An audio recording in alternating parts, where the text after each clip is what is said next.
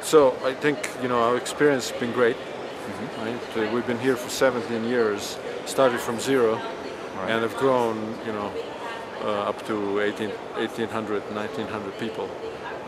The people are very well educated, very focused. We have transitioned a lot of technology and really invested a lot in the people themselves. And today, really, they play on a world stage together with many other engineering teams that we have.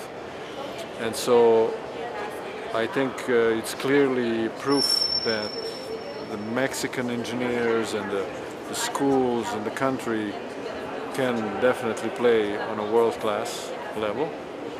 The question is, and I think the challenge is, how much Mexican engineers can lead and be leaders in something. I think that's where the next chapter for this center is. Really take leadership in different technologies like additive manufacturing, like digital, like electrification.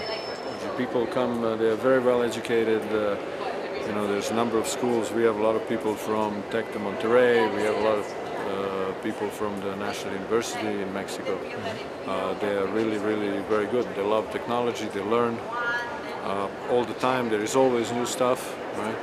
And we invest in innovation all the time.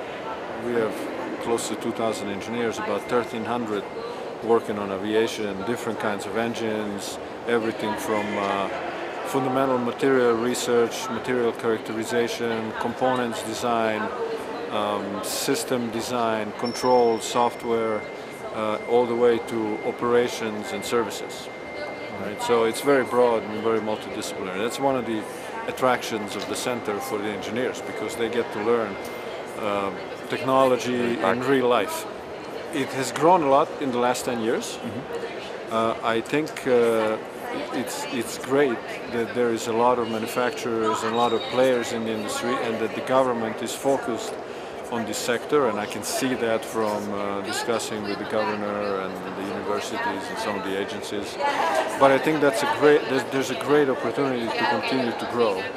The aerospace industry is so enormous globally that Mexico can grow multiple times, right, with the right investment and the right focus.